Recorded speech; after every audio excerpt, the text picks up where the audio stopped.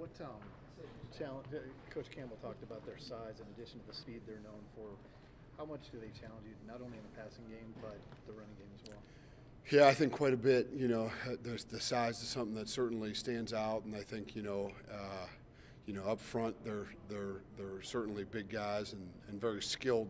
And the linebackers are big people. And then I think in the perimeter, they run really well, but I also think their length is something that's certainly a concern. There's a lot of tip balls, and there's a lot of pressure with just a four-man rush. This week is Senior Day. I guess maybe tell me a little bit about what this group of seniors has meant to you throughout this program this year. Yeah, we talked about it quite a bit as an offense, even this week, and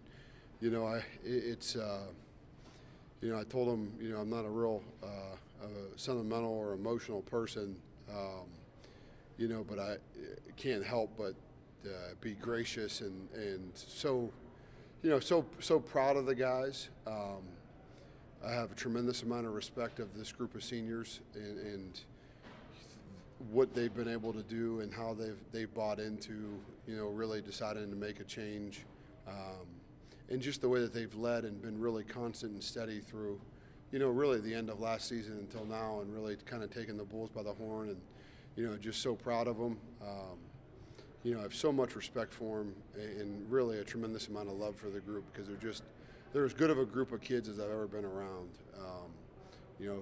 What's fun about them is that they're fun to coach, because they number one, they want to be coached.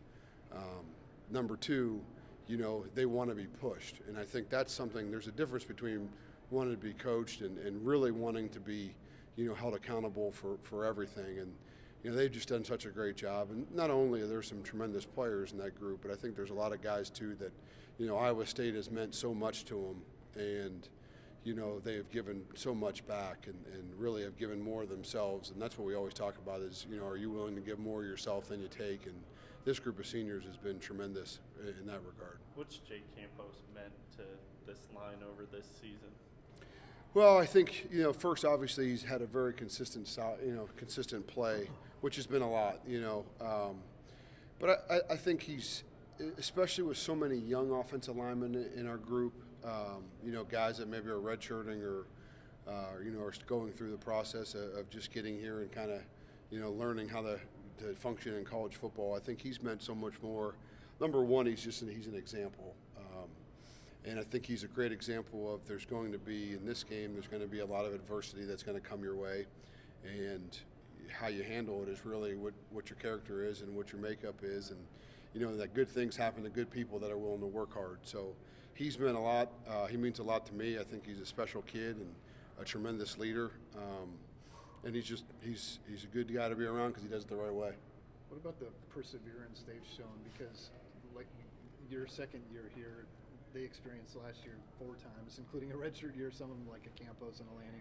Could you touch on that, the way they persevered? Yeah, I think the first thing is that position's not it's not real easy to play, and it's not a whole lot of fun all the time either. I think there's, if you look at just if you look at football from a very kind of black and white standpoint, no one grows up wanting to be an offensive lineman, because there's really nothing fun that you get to do. And I always equate it to if you give the guys some free time and you threw a football out on the field, the guys that are like pretending to play catch and drag their toes, inbounds and those kind of things are usually the offensive linemen, because all they want to do is touch the ball, because nothing's fun, and even in walkthrough days, I battle that. Like, I don't let them hold the ball because they just want to throw it and catch it. And that group of kids on that front of it, I think just to get through that anywhere and go through your 5 years as an offensive lineman's hard.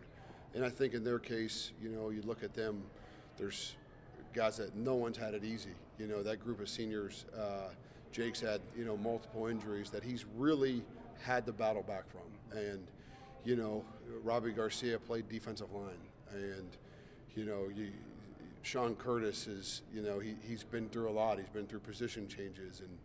And Brian Larson came in as a 230-something pound offensive lineman, and, he's done a really good job. And, So I just think it's a testament to the kids that have worked incredibly hard, and I'm certainly grateful that they've done that because they've been a great group to be around.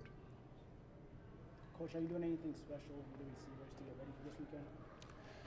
No, I think Coach Gasser does a tremendous job preparing our wide receivers every week. I think that group has been so constant in the way that they've performed and prepared, and they've blocked extremely well. And I think the one thing you see from that group is you don't see missed assignments, and you see a whole lot of effort. And I think that's a really special group.